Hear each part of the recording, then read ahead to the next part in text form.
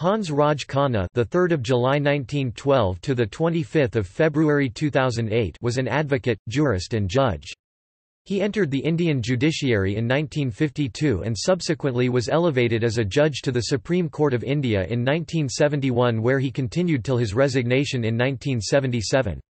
Two of his judgments form the basis of modern constitutional law in India, even decades after those were delivered. He is noted for his minority judgment in the highly publicised Habeas Corpus case during the Indian emergency, in which the remaining four judges of the bench, Chief Justice A. N. Ray, Justice M. H. Beg, Justice Y. V. Chandrachud and Justice P. N. Bhagwati, agreed with the governmental view that even the fundamental rights enshrined in the Constitution of India, like the right to life, stood abrogated during the period of national emergency. Khanna's judgment was the only dissenting vote, and his opinion, claiming that the Constitution could not possibly intend to make the fundamental rights to life and liberty to be subjected to executive decree, for these are inalienable to one's life and dignified existence, is widely extolled as a show of judicial valor in defending the fundamental rights to life and liberty in the Indian democracy. In January 1977, after delivering the habeas corpus judgment, he was superseded for the post of Chief Justice by Justice M. H. Beg at the behest of the then Prime Minister of India Indira Gandhi, despite being the senior-most judge in the Supreme Court, and as a result of this, he promptly resigned from the court. Khanna had previously authored the basic structure doctrine of the Constitution of India in Keshavananda Bharati v. State of Kerala, which curtailed Parliament's seemingly unfettered amending power under Article 368, restricting its scope of amendment in areas which were part of the Constitution's basic structure. After resigning from the Supreme Court on getting superseded by Justice M. H. Beg to the office of the Chief Justice of India, he served as the Central Minister of Law and Justice for a very short period and was later made a combined opposition-sponsored candidate for election as President in 1982, losing to Zail Singh. In 1999, he was awarded the Padma Vibhushan, the second highest civilian honour given by the Government of India.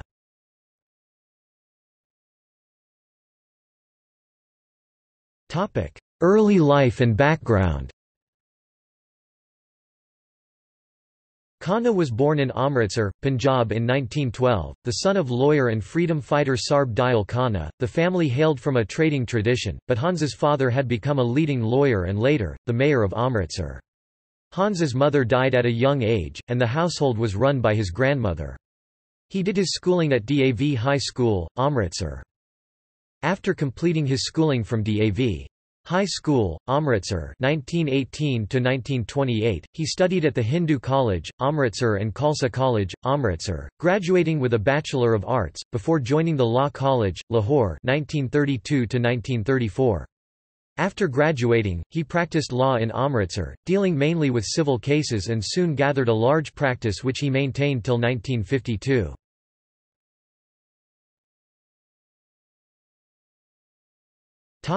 Early judicial career. In January 1952 he was nominated by Sir Eric Weston, Chief Justice of Punjab, as District and Sessions Judge. This was an uncommon appointment. It had long been the practice to appoint only from the civil service. He served in the district courts at Firozapur, and then Ambala.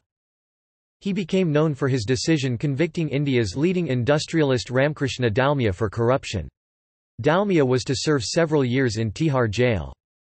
He moved as District and Sessions Judge, Delhi, until he was appointed Judge of Punjab High Court in 1962. On the formation of the Delhi High Court, he joined the bench as one of its first judges. He conducted the inquiry into corruption charges against Biju Patnaik and other ministers in Orissa. While some of the charges were found true, Biju himself was absolved. He served as Chief Justice of Delhi High Court from 1969 till September 1971, when he was appointed Judge of the Supreme Court.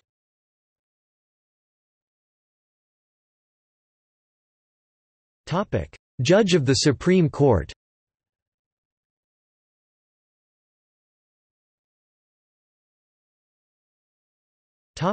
Keshavananda Bharati v. State of Kerala Basic Structure Doctrine. While the habeas corpus case is Justice Khanna's most celebrated ruling, almost as well known as his judgment in the landmark case of Keshavananda Bharati. In 1973, the Supreme Court constituted its largest ever bench of 13 judges to decide whether Parliament had the unfettered right to amend the Constitution or not.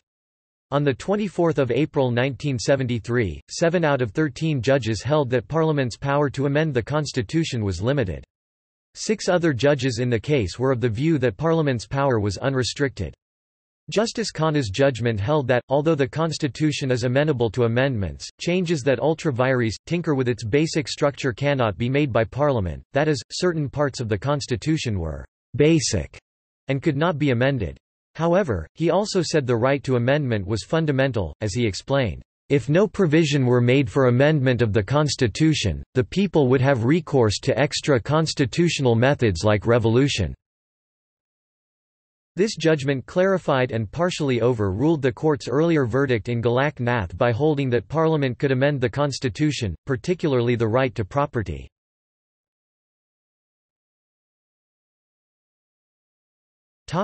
The habeas corpus case. Justice Khanna is renowned for his courage and independence during the period that has been called the darkest hour of Indian democracy, during the Indian Emergency 1975–1977 of Indira Gandhi. The emergency was declared when Justice Jagmohanlal Sinha of the Allahabad High Court invalidated the election of Indira Gandhi to the Lok Sabha in June 1975, upholding charges of electoral fraud, in the case filed by Raj Narain.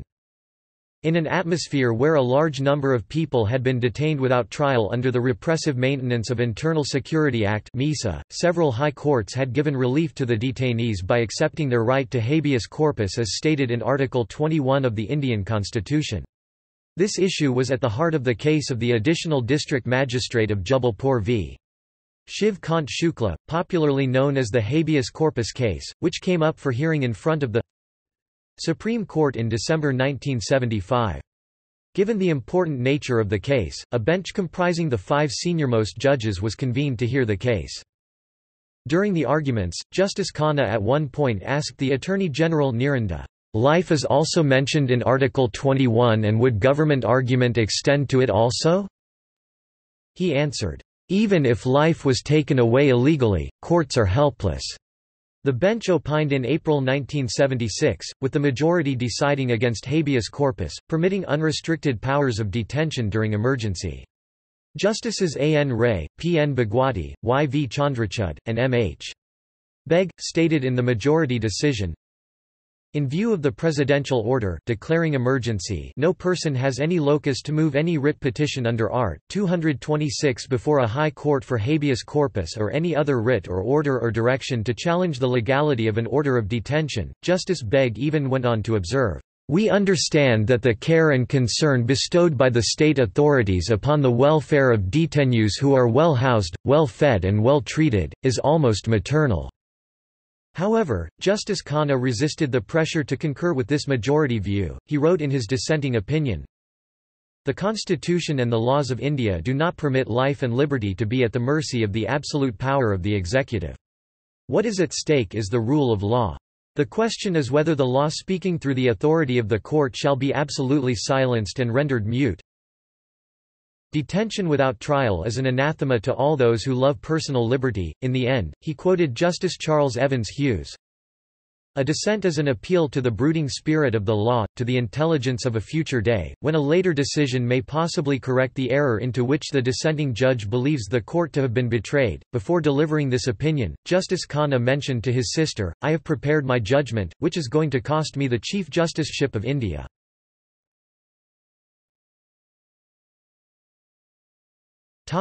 Aftermath of the judgment.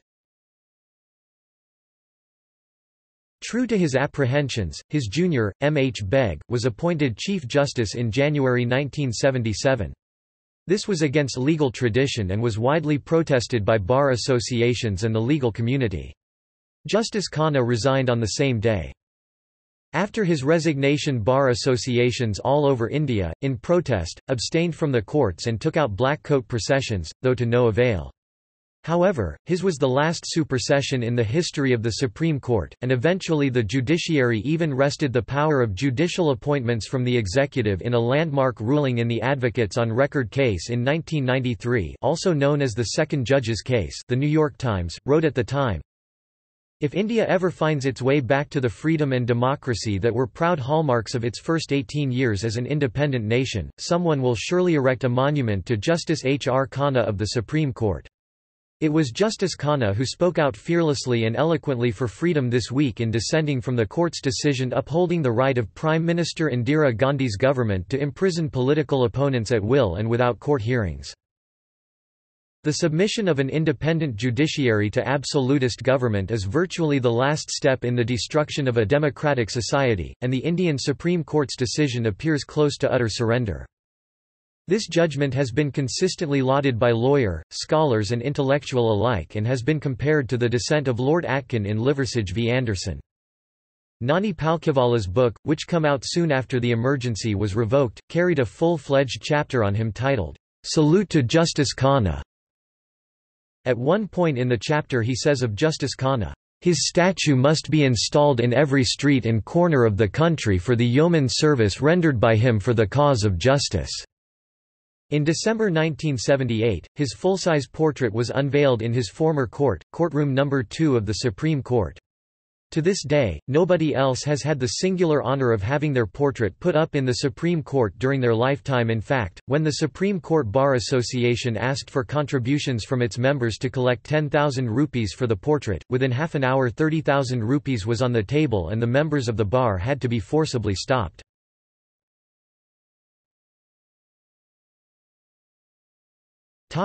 Post-judicial career. Upon the suspension of the emergency, the Janata Party, which was preparing for the impending elections, urged him to contest them, but he refused, preferring instead to carry on chamber practice. He was highly active with it, taking international arbitrations into his early 90s. After Indira Gandhi lost the elections of 1977, the ruling Janata Party wanted him to head the Commission of Inquiry against the illegal imposition of the emergency and the various atrocities committed during it, but Khanna refused, as he felt he would appear biased toward Indira Gandhi and her son Sanjay Gandhi. He was then offered the chairmanship of the Finance Commission, a position he also refused. He did however accept the office of chairman of the Law Commission, a post he held without any pay. He resigned from its chairmanship in 1979 when he was inducted into the cabinet as Union Law Minister by Sharan Singh. However, he resigned within 3 days. As it so happened, the entire government fell within 6 months. In 1982, Khanna was nominated for President of India, as a combined opposition candidate supported by as many as 9 opposition parties. However, the Congress Party had a huge majority numerically and he lost to Giani Zail Singh. From 1985 until 2000, he was the national president of the Bharat Vikas Parishad, after which he became patron to the organisation. He was a long-time board member of, and for many years the chairman of the Press Trust of India. In 1998, the Justice H. R. Khanna Committee was constituted by the Railway Ministry with the mandate of reviewing the implementation of previous accident inquiry committees, of examining the adequacy of existing practices for safe running of trains and to suggest safety measures. Under his chairmanship, the Railway Safety Review Committee made 278 recommendations, out of which 239 were accepted by the railways. In 2001, he chaired the advisory panel to the Government of India on strengthening the institutions of parliamentary democracy. A prolific writer, he also lectured regularly and many of his lectures were later published in book form. Among the books he has authored are Judicial Review or Confrontation, 1977, Constitution and Civil Liberties 1978, based on the B. R. Ambedkar Memorial Lectures, Making of India's Constitution 1981, based on the Sulakshani Devi Mahajan Lectures, Judiciary in India and Judicial Process 1985, based on the Tagore Law Lectures, Liberty, Democracy and Ethics, Society and the Law, which mainly deal with Indian law and the Constitution. He also wrote an autobiography, Neither Roses Nor Thorns, Lucknow, 1985. In the conclusion of his Making of India's Constitution, he writes, If the Indian Constitution is our heritage bequeathed to us by our founding fathers, no less are we, the people of India, the trustees and custodians of the values which pulsate within its provisions. A constitution is not a parchment of paper, it is a way of life and has to be lived up to. Eternal vigilance is the price of liberty, and in the final analysis, its only keepers are the people. Imbecility of men, history teaches us, always invites the impudence of power. He published his autobiography, Neither Roses Nor Thorns, in 2003. Justice Khanna died in his sleep on 25 February 2008. Topic: Honours and tributes. The Government of India honoured him with the Padma Vibhushan, India's second highest civilian award, in 1999. He has been awarded honorary Doctor of Law degrees by numerous universities, including Faculty of Law, University of Delhi, National Law School of India University, Government Law College, Mumbai, University of Calcutta and his alma mater Punjab University. On the occasion of his 90th birthday, the Supreme Court Bar Association presented him with a plaque conferring upon him the title of Living Legend of Law. 2 sets of lectures are held in Justice Khanna's honor. A series of lectures was organized by Justice Khanna's family for some years after his death but was subsequently discontinued. They were presided over by Soli Sorabji, who was a very close friend of Justice Khanna's. The first lecture was delivered by Justice M.N. Venkatachalya, on the topic The Constitutional World of Justice Khanna. In 2010, the speaker was K.K. Venugopal. The third installment in 2011 was delivered by Justice Santosh Hegde. In 2012, the last in this succession of lectures, the H.R. Khanna Centennial Memorial Lecture was held, the speakers of which were Justice J.S. Verma and B.G. Verghese. The KIIT Law School also holds a H.R. Khanna Memorial Lecture. The first one was delivered by Gopal Subramaniam, in 2011 on the topic Legal and Political Processes in Modern Indian Democracy. It was presided over by Justice Ranganath Misra. The same lecture for the year 2012 was delivered by Justice Deepak Misra. International Journal of Law and Management Studies holds an essay competition in honor of Justice Khanna called the IJLMS Justice H.R. Khanna Memorial Essay Competition in the month of May annually. The first edition of this competition was held in association with IP Markets, Hyderabad.